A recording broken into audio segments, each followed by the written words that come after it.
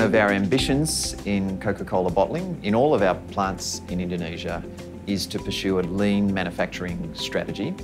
And our Cikedokan plant is like our pilot plant. It's the place where we test our ideas for lean manufacturing and perfect them before implementing them in other plants.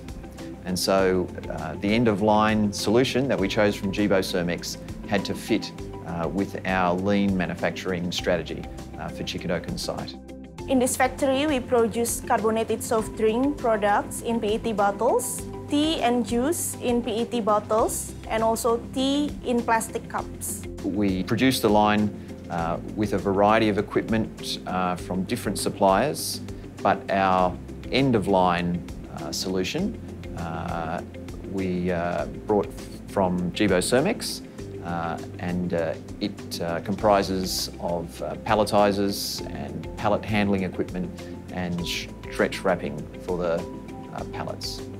There were lots of congestion and safety and labour management issues associated with hand palletizing. We needed a very large team of casual workers for doing this work. It's quite hot work and difficult, or at least there's challenges for making sure that this work can be done safely.